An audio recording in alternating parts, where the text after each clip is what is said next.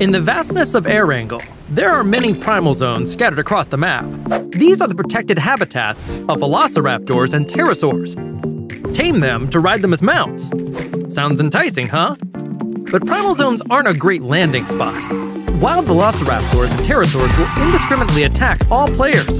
So when you don't have any gear, this makes for a very difficult situation. If by bad luck you end up encountering an enemy, it's very possible that you'll be caught between a ferocious dinosaur and enemy attack. So, the best way to get to a primal zone is to first search for basic weapons and armor in nearby buildings, and then head over when you're fit for battle. If you manage to defeat a velociraptor or pterosaur, you'll be able to tame them.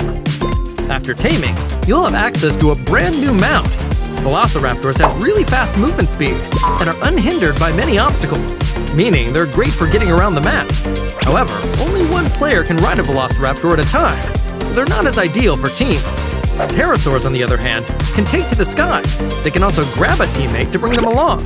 Do keep in mind that, even though enemies can also be grabbed, they'll still parachute safely to the ground if you drop them from high up, so you can't directly damage them in this way. Aside from using them to travel and attack, taming these two dinosaurs also lets you play some mini-games.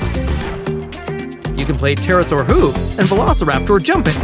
The more points you score, the better the crate supplies will be. What's more, the primal zone is home to cute baby raptors. Players can get close and feed them. But keep your distance from adult velociraptors, or you just might get hurt.